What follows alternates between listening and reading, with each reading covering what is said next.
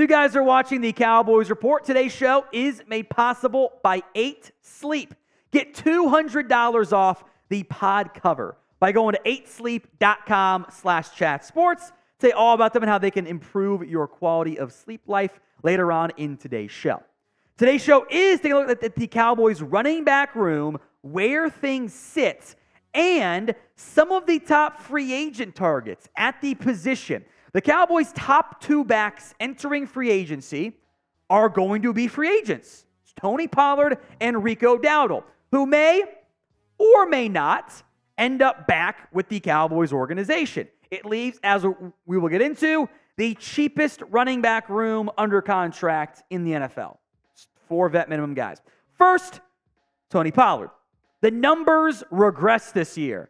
You know, when you have 60 more carries and have 2 fewer yards, that's not good. Why did the efficiency fall? He gets some blame.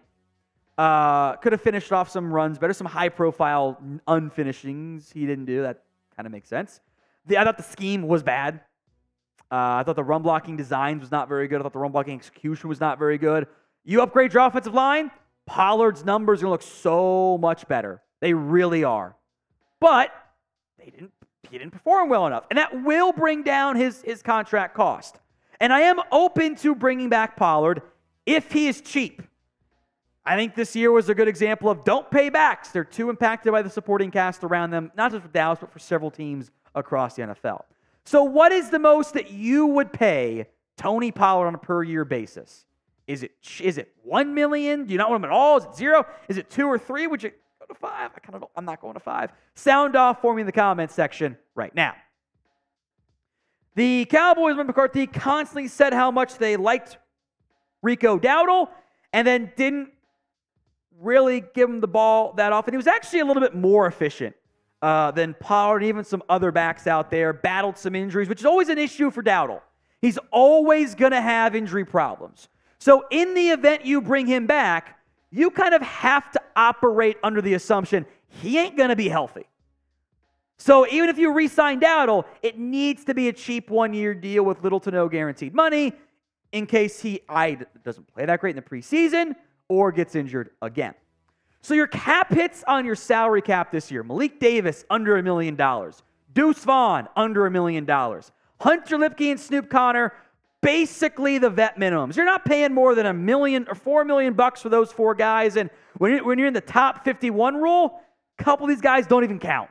They're not in the top 51 highest paid players under contract.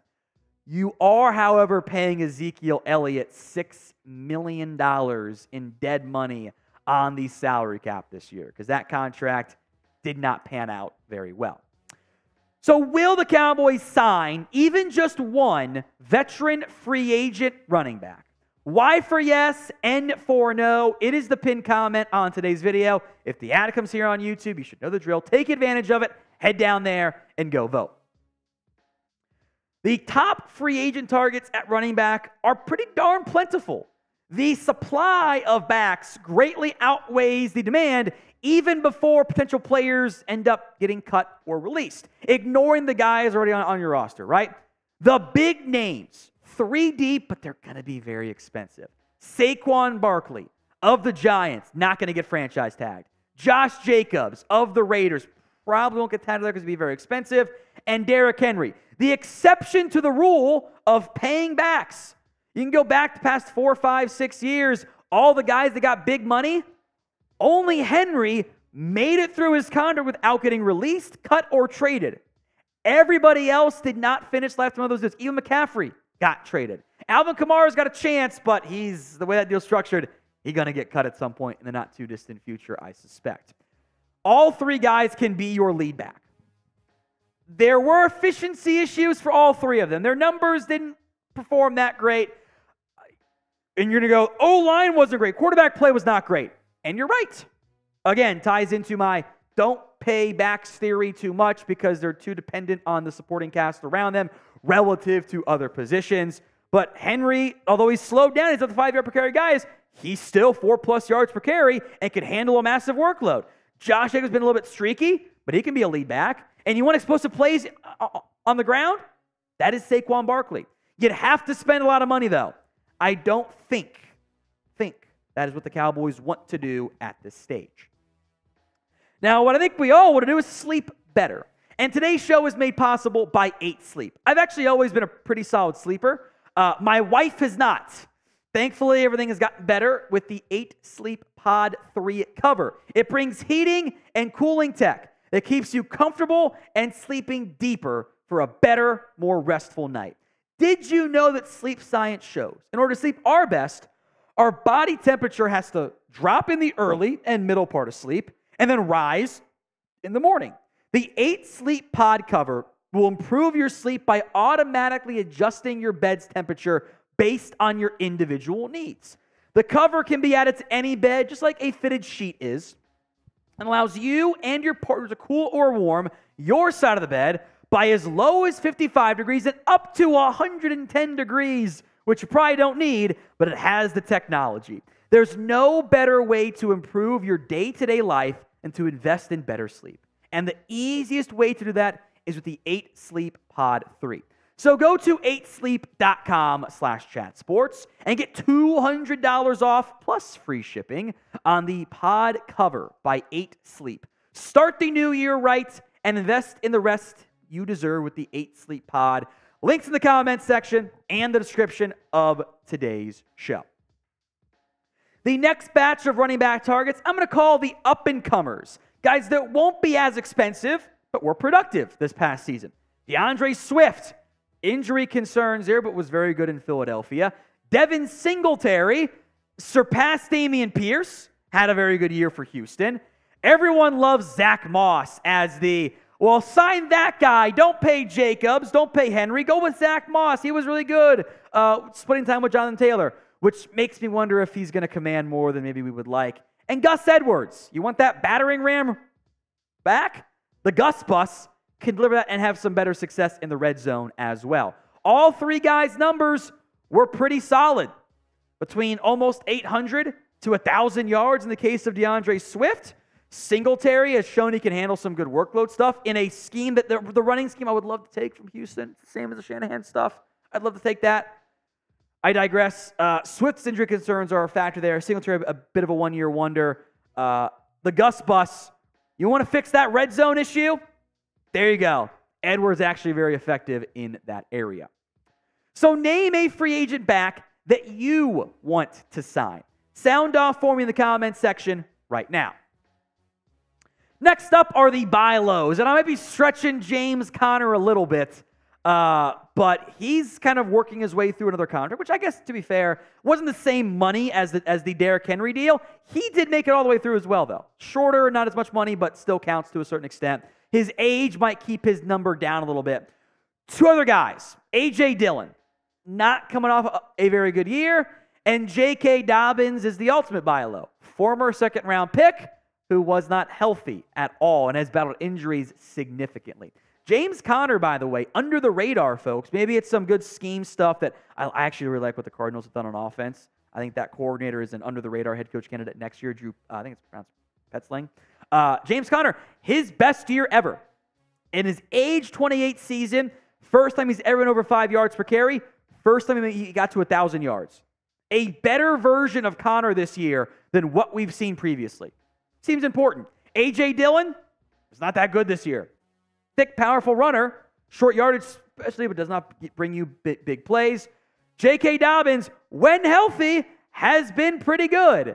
The problem is, how do you trust him to stay healthy? You know, he missed so much time over the years. Missed 2021, played half a year in 2022, played 1 game this year. He's good when healthy. Averaged almost 6 yards a carry, but he has only 234 in his career. It's tough to figure that one out. Then there's the bargain bin guys. Antonio Gibson can actually protect and pass catch a little bit, but fell out of favor in Washington. Deonta Foreman wasn't that involved in Chicago, was kind of RB3 and inactive a bunch of games, but was productive when out there. Clyde the Glide, Edwards-Helaire, the Chiefs and his teammate Jerick McKinnon, both probably won't be that expensive, offer some third down value. Outside of Foreman, these are all kind of mostly third down backs, and their numbers reflect that. Gibson was not very involved this past season. It'd be kind of funny to replace one Memphis runner with another one, by the way. He had 1,000 yards in 2021, but he's always been around a 4-yard per carry guy. Got to work on those fumbles, by the way. He had 4 this year and 65 carries. Bad. Foreman wasn't always loved by the Bears, but had some success and some, production for them. Edwards-Helaire, former first-round pick, that falls in the buy low category, obviously. And Jerick McKinnon offers you some third down juice. Also played under Mike Zimmer, by the way. So we'll see. Now, we will have plenty of free agent and trade and draft videos for you. So if you haven't already, hit that sub button right now. You're not always going to like this list, but I'm grouping these guys in the washed dudes category. I think we have to have the he's kind of washed conversation for Austin Ekeler. Or was Kellen Moore that bad? I don't think so, the way we saw Pollard play previously. Ekeler averaged 3.5 yards per carry on 180 touches, or 179. He didn't look the same. He's almost 30 now. He's had a big workload. It's a red flag. Kareem Hunt battled injury this year, but also, again, has been a not great productive runner. He averaged 3 yards per carry. Terrible. Cordarrelle Patterson has had for a running back, has had a very long career. Under 3.6, I think, yards per carry this year. Not great. And yes, we'll put Ezekiel Elliott on here. I don't want to bring him back or to pay him $6 million in dead money, whatever. Elliott's workload was pretty high. It should raise some concerns that the Austin Ekeler numbers and Zeke numbers are damn near identical. That's not a good thing when you're averaging 3.4, 3.5 yards per carry. I don't need that. I can get 3.5 from Malik Davis, and they can help me on special teams. I'm not going to pay a premium from that. I'm not going to pay for the brand name when the brand has fallen off. So you might see these guys linked. Patterson intrigues me the most because he offers you some good third downs. He's not going to demand big money, and he can do some receiver, like pure receiver stuff for you. But these guys they're wash dudes for a reason. So would you bring back Zeke? You knew it was going to be on here. I know what you guys want to talk about. S for sign, P for pass. Pass for me. Sound off in the comments section. When it comes to the running back market in general, there is more supply than there is demand for backs. So you could win the deal for somebody. You might be able to say, hey, we're not going to pay you as much, but we'll make you the featured back on this team. And you can cash in next offseason. That's actually a pretty decent sell for backs. Come build your value up. Go get more money next year. Don't have to split a platoon and fall out of favor. And you might see some guys, by the way, wait until after the draft. What you don't want to do is sign with a team for a cheap 1-year prove-it deal and have them draft somebody in the top 75 at the spot and Dalvin Cook yourself to an extent. Which is probably not the best example, but Cook was also like super watch this year, didn't make the list. You might see some guys wait. So I think at some point, you should probably look at a free agent back because the value and the supply make it actually kind of worthwhile. Just don't go crazy expensive.